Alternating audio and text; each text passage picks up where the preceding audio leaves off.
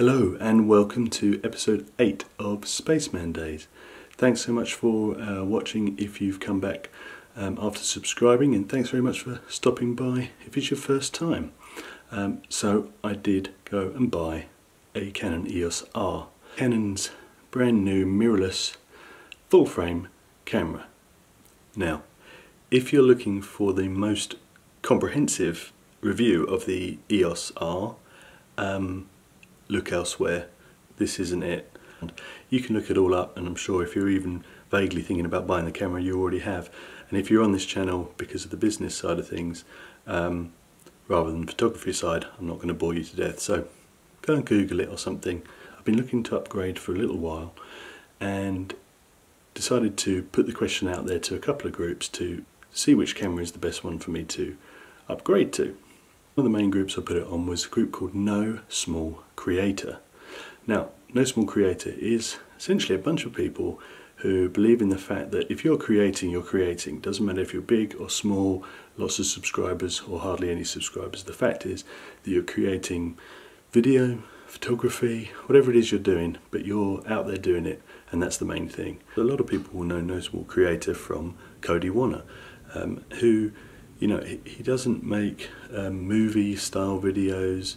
He doesn't add a ton of different graphics and post-production on them, but what he does do is he vlogs every day, and his content's interesting.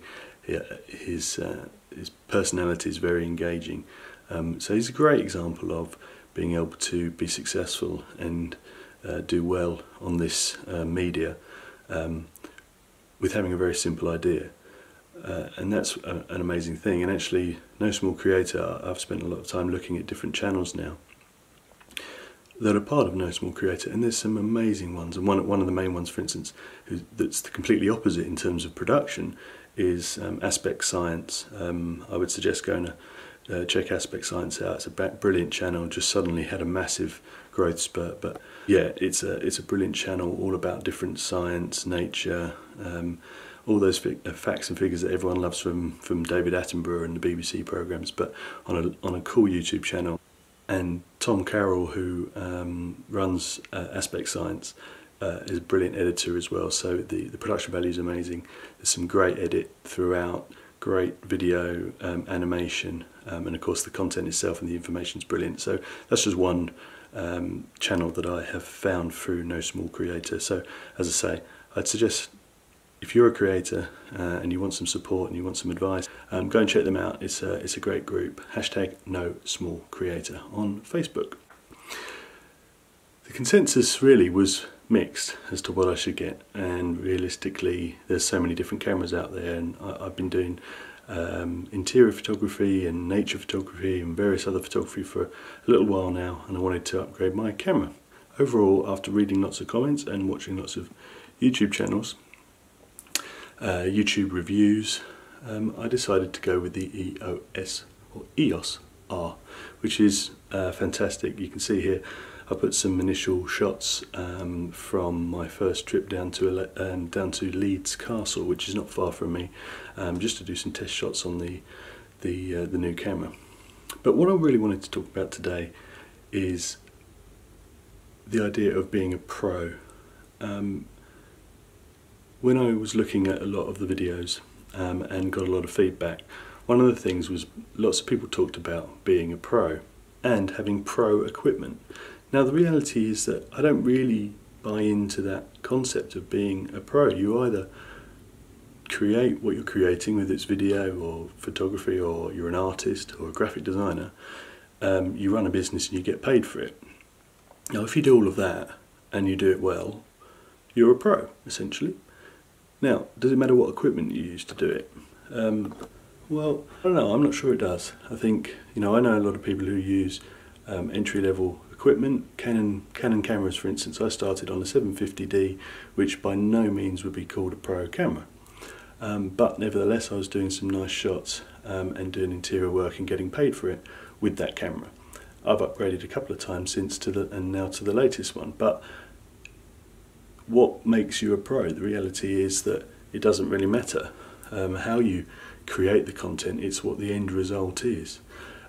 So you want to avoid the snobbery, because it puts pressure on you, and much like social media does, Facebook and Twitter and things like Instagram and YouTube, there's a lot of comparing yourself to them, and a lot of comparing yourself to other people.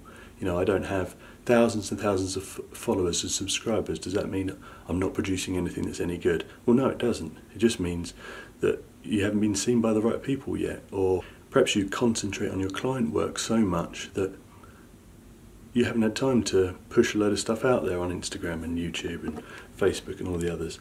It doesn't mean you're any less talented than anyone else. So one of the main things I wanted to make sure that I said and that came across today in this video was, make sure you don't put pressure on yourself, and just do you. Don't worry about anyone else. If you're happy with what you're creating, perhaps you're making a living out of it and you're happy in your life because of it, then that's all that matters. If you're taking pictures with an iPhone and you're making a living out of it, or you've got 1 million subscribers and you've got no production value in your videos at all, it's just interesting content, then happy days. You don't have to have the top equipment. I went with the top equipment from my point of view because that's what I wanted. I'd made money in the business and put it aside to upgrade my photographic equipment. It's an important part of my business, and so that's what I did. Doesn't mean you have to do the same thing too. One of the places, as I said, I've taken shots recently at Leeds Castle. Why don't you check it out?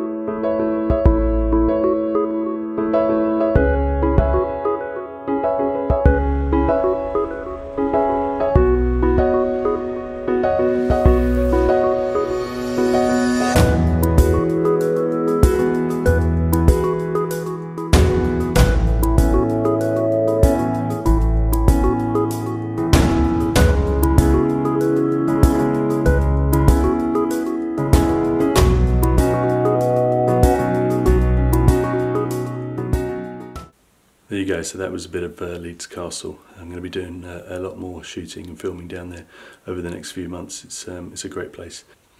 So I'll leave you with a little bit of another little bit of B-roll that I actually made on the EOS R.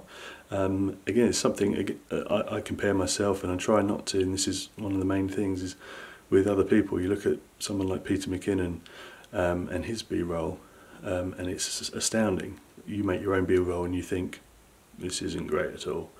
But what's the point of comparing? I'm doing well in what I do, and that's really all that matters at the moment. So I'll leave you with that. Thanks very much for watching again. If you've subscribed, if you haven't, press subscribe. I'd love you to catch up on all the videos I make. Press like if you liked it, and obviously put any comments down below as well. And I'll see you next time. Thanks very much. Bye.